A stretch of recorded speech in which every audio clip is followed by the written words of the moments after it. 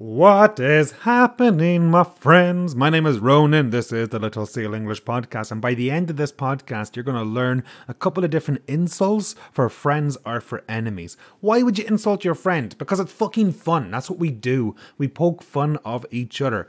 Have you got a friend that you're able to just make fun of or joke with or something? These are perfect for those situations. Now, some of the insults that you're going to learn in this podcast are a little bit extreme, but it's up to you to figure out which ones are too extreme for your buddies. As always, I hope you enjoy. And I should say, on January 22nd, I'm kicking off my Quick and Dirty English free training week. If you haven't signed up, shame on you. If you have, I can't wait. And if you haven't, go to my website. Click the link in the description. You have a couple of days left. Sign up, sign up, sign up. But now, sit back, relax, get ready to learn some random insults in English. Here we go. Good morning, my friends. So I was just browsing online and I came across a really, really cool set of memes. And the memes are about favorite insults. And of course, I just had to record a podcast based on this. So the very first insult that is on this set of memes is, why don't you act like your hairline and take a few steps back? Ouch. That is brutal. That is painful. That is almost personal. So your hairline, now this is mostly applicable to men, all right? Mostly applicable to men. And your hairline is literally the line on your head where your hair stops to grow. Hairline.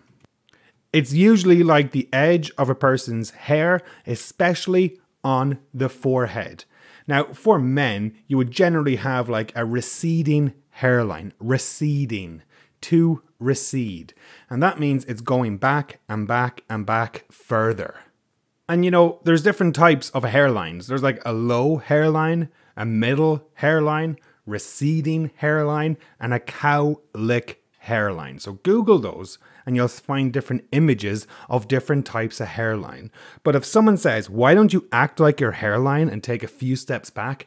They're telling you to back off, and they're basically insulting the fact that you might not have a lot of hair or that your hairline is going back. Now, my name is Ronan, and as you might know if you've seen my videos or anything like that, I'm bald. I shave my head on a regular basis. Not because I have a receding hairline, because I actually have a bald patch on top of my head, not a receding hairline. If I grow my hair, you probably wouldn't even know I have a bald patch because I'm a lot taller than most people. In fact, my wife did not even know I had a bald patch for quite a few months into our relationship. We often joke about it. Sometimes people have a receding hairline and they're just unable to accept that they're going to go bald. Now, this one can also be quite insulting because a lot of men are very, very self-conscious. Self-conscious of the fact that they're losing their hair. I'll be honest, I was kind of scared to shave my head the first time I did it. What if I have a weird shaped head? What if I look strange or something? Because for men, there is a lot of pressure in society to have a beautiful, luscious, long locks of hair on your head. So if you use this one, it might be a little bit too personal for some people. In fact, I know a couple of guys that I would never even dare joke about their hair because I know how self-conscious they are. In fact, I know one guy that his girlfriend was over the moon when he finally shaved his head. So he, like myself, had a bit of a bald patch. He had a receding hairline and it was getting kind of obvious, but he was too afraid to do it. Long story short, one day he decided to shave his head, get his zero all over, go bald, completely bald. And guess what? He's a new man. He is a new man. There's a good expression. Write that one down. He is a new man. And if you are a new man, you have so much confidence. Something has changed about you and you're walking and talking differently. So he is a new man since he got his haircut. He's a new man since he accepted his baldness and took the leap to shave his head. He's no longer self-conscious. Before, he got his head shaved, he wouldn't allow his girlfriend to walk behind him. He'd have to let her go downstairs first or something like that because he was so self-conscious of his hair. So, if you're listening to this and you have a receding hairline, if you're listening to this and you have a bald patch, just letting you know, folks, it's not as bad as you think. And another thing, honestly, people don't care. That's another thing I've noticed. People do not care. In fact, people would have more admiration for you if you did just shave it off. Sometimes people go to Turkey and they get a hair transplant. I mentioned Turkey because in Europe, that is one of the primary destinations to go for cosmetic surgery for men. So much so that there is a plane. This is quite a funny one. You know, you take an airplane to Turkey? Well, in Ireland, they often call it the hair plane to Turkey. And that is for men who are taking the hairplane to Turkey so they can get a new head of hair. I, for one, did not do that because I just accepted my genetics. I accepted the fact that I was going bald. But I love this insult. So one more time, why don't you act like your hairline and take a few steps back? All right, number 2 on the list of insults. You look like something my left hand drew. Ouch. Another brutal insult. Brutal. B-R-U-T-A-L. Brutal. You look like something my left hand drew. Let's be honest, most people in the world are right-handed. Left-handed people are few and far between us. And if you draw with your left hand, it's probably not going to be very good. Like, picture it for a second. If you try to draw a person with your left hand, it's not going to look like a person. If you try to draw a face with your left hand, it's not going to look like a person. It's going to be very disproportionate. Disproportionate. That is the adjective we would use to describe a person whose features don't match up. Their features don't align with their face. You know, maybe their nose is too big when you're drawing a picture. Maybe their eyebrows are out of place. Maybe their eyes aren't on the same level or something like that. That is disproportionate. You know, I like to sketch, and sometimes I'm sketching a picture and I take a step back and I look at it, and the left eye is much bigger than the right eye. That is disproportionate. So, if you look like something my left hand drew, or if you look like something my bad hand drew, my bad hand, my good hand, my bad hand drew, you're probably disproportionate. Again, you're making fun of a person's appearance with that one. So you make fun of a person, that motherfucker looks like something my left hand would draw. It's clearly insulting the person's appearance. Did you know I'm actually a lefty? I am left-handed. And I know quite a few other people who are left-handed. In Ireland, we call left-handed people kitog. C-I-T-O-G. Kitog. And kitog, when translated into English, means clumsy one. How about that? So, you look like something my left hand drew. Another great insult. He looks like something, she looks like something my left hand drew. The next insult, sharp as a marble. Sharp as a marble. What is a marble? A marble is like the ball, like a really hard ball that you play. Kids have them, and they play marbles, and it rolls along the ground. They are round, and they are not sharp. In this case, sharp is used not for... Well, sharp has 2 meanings in this sentence. One, if a person is sharp, they're quick, they're smart, they're intelligent. Nothing gets past them. If you are a police officer, you should be sharp. If you are a detective, you need to be sharp. Comedians are quite sharp. They're quite quick, for instance. And when we're talking about sharp as a marble, well, a marble is incredibly smooth. A marble is not sharp at all. So if you say to someone, you are as sharp as a marble, you're basically calling them incredibly stupid. The next one. You are... Oh God, this is horrible.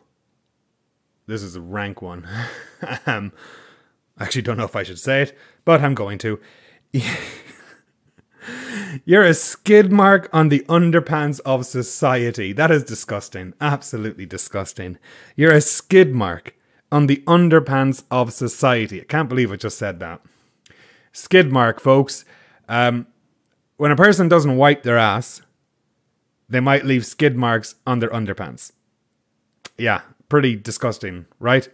So, you know, poo on your underpants, basically, because you didn't wipe your ass, you didn't clean your ass properly. That is called a skid mark.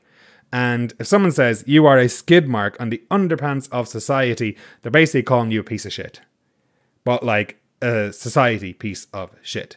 So your underpants are like boxers, jocks, knickers, underwear, whatever you want to call them. There are different names for different types, different names for the genders as well. And briefs or boxers could be another name. So you're a skid mark on the boxers of society. That is really, really rough. Skid mark. Yeah, let's just not talk about that one for too long. Google it if you want. Google skid marks and you'll see what I'm talking about. But that is, whoa, yeah, that's pretty intense, I would say. If you say that, you're definitely going to piss someone really, really off. All right, the next one I love, absolutely love this one. It is a beautiful one. Wisdom has been chasing you, but you've always been faster. Wisdom has been chasing you, but you've always been faster. So wisdom is knowledge that you gain through life experience. Knowledge you gain in school by studying, by reading. But wisdom is like life experience knowledge. And you know, is it better to have wisdom or to have knowledge? Is it better to have wisdom or just to be smart? Me personally, I think wisdom is one of the most important things in the world. And if wisdom has always been chasing you, but you've been faster, that means you don't have any wisdom because you're too fast for wisdom. You're outrunning wisdom. Wisdom wants to get you. Wisdom wants to help you, but you're too fast. So, there's Ronan over there. God, wisdom has been chasing him, but he's always been that little bit faster. In other words, Ronan is a dope, basically. Okay, another one. Yes, somewhere on this earth, there is a tree that replaces the oxygen you breathe. Go find it and apologize. It's very descriptive. Isn't that a great descriptive insult? Somewhere on this earth, there is a tree that replaces the oxygen you breathe. Go find it and apologize. So, you know, trees, they create oxygen for us. They absorb CO2. They release oxygen. They're very, very important. But you need to apologize to that tree for wasting the oxygen it created. Why? Because you're useless. You're a piece of shit. You're a dope. You're an absolute idiot. And that tree, if it knew what you were doing with the oxygen it created, it would probably kill itself. So there you go, folks. Somewhere on this earth, there is a tree that replaces the oxygen you breathe. Go find it and apologize. Another brutal one. The next one. Mirrors cannot talk. Lucky for you, they can't laugh either. Mirrors cannot talk. Lucky for you, they can't laugh either. So the mirror is that thing you look in, that thing that you look in to check yourself out. You know, you do your makeup in the mirror. If you're shaving, you might want to look in the mirror or something like that. And you're lucky that mirrors can't talk, but you're even luckier that mirrors cannot laugh. Very descriptive. These are very descriptive insults. I swear, this is a really good set of memes I came across. This one I've heard quite a bit. I like it. I envy people who haven't met you yet. I envy people who have not met you yet. So that is the verb to envy. Now, did you know envy and jealous are two verbs that people often mistake, or two words that people often mistake? And I envy people who haven't met you. That means I wish that I had something the other person has. And the other person, what do they have? Well, they've never met you. So that's what they have. And I wish I had that. So those people are lucky because they've never met you. Those people are incredibly lucky because they never met you. I envy those people because they never met you. And they have no idea how lucky they are. Oh boy. And the last one. Oh Jesus, this is bad. This is a bad one. You look like a before picture. You look like a before picture. A before picture.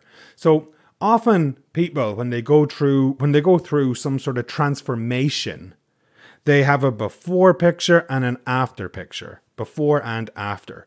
And, you know, it might be a case where someone goes on a diet and they lose 60, 70, 80 pounds of weight and they look amazing. And they post a picture of before and after and everyone is like, oh my God, what a transformation.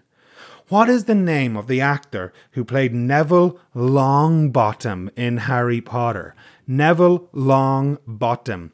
Well, if you look up the actor who played Neville Longbottom, Matthew Lewis, that's his name, Matthew Lewis. Google Matthew Lewis and you will see before and after pictures. Basically, right now he is a stud, S-T-U-D, a stud, an absolute gorgeous man, drop dead gorgeous. But take a look at the before pictures. Take a look at the pictures of him in like the early days of Harry Potter or something like that. That's a before picture. And then look at the after picture. So if someone says you look like a before picture, that's a pretty big insult. They're basically saying that yeah, we're kind of waiting for the transformation to happen with you, but it just hasn't happened yet. So folks, there you go. Now, as always with these insults, I would say be very, very careful using them because you're going to piss a lot of people off. That is obviously the idea of an insult. You can say it to your friend about someone, or you could say it to someone's face. But if you say it to someone's face, be prepared for the consequences that follow. I am absolutely not endorsing these, but as an English learner, you need to know what they mean. And you need to know when you are being insulted by a person. A lot of these I would actually use with my friends. You know, if you have a really good relationship with someone, you can make fun of them. If you have a really good relationship with someone, you can absolutely insult them, but you don't want to cross the line. Because once you cross the line, you go a little bit too far, you know? And it can be quite upsetting if that happens. But overall, with my friends, I would use some of these. So very quickly, number 1, why don't you act like your hairline and take a few steps back? Number 2, you look like something my left hand drew. Now, I said earlier on, I'm a lefty, I'm a kitog. So for me, I would say, you look like something my right hand drew. I am unable to use my right hand for art. I am absolutely horrendous at art with my right hand. So that's why I would say it. You are probably a right-handed person. So you would say, you look like something my left hand drew. The next one, sharp as a marble. He's as sharp as a marble. You, what was the next one after that? You are a skid mark on the underpants of society. Rank, disgusting, horrible. Ugh. Just the thought of it. The thought of that one is disgusting. The next one, wisdom has been chasing you, but you've always been faster. Somewhere on this earth, there is a tree that replaces the oxygen you breathe. Go find it and apologize. That's quite a good one. Mirrors can't talk. Lucky for you, they can't laugh either. That's definitely one I would use with my friends. Definitely ones I would say to one of my buddies. Lucky for you, the mirror can't laugh, because boy, oh boy, you look like a clown. Like, let's really think about that one. Mirrors can't talk and you're lucky they can't laugh either. I would say that when a friend gets a haircut. When one of my buddies gets a haircut, I would just say straight up, wow, you're lucky the mirror can't laugh. Just to poke fun at them. You know? So if a friend gets a haircut, use that. Or you could say, oh man, I didn't know your barber was blind. Oh man, I did not know your barber was blind. Or you could say, oh, did Stevie Wonder cut your hair? Stevie Wonder. Now, if you don't know who Stevie Wonder is, number 1, for shame on you, you absolutely should go listen to his music. Number 2, he's a blind musician, Or another thing you could say would also be, oh, did you happen to piss off your barber or something? Did you say something to piss off your barber? So just some good ways to insult your friend if they just get a haircut and you don't want to say, you're lucky the mirror can't laugh. Use any of those. Anywho. I envy people who haven't met you yet. You look like a before picture. So folks, that is it for today. A very quick podcast teaching you some random insults in English that I just came across browsing online. I'm quite happy to have come across those because I wasn't sure what I was going to do for a second podcast this week. I hope you enjoy. I hope you learned something. And I think that is it for now. Take care. care.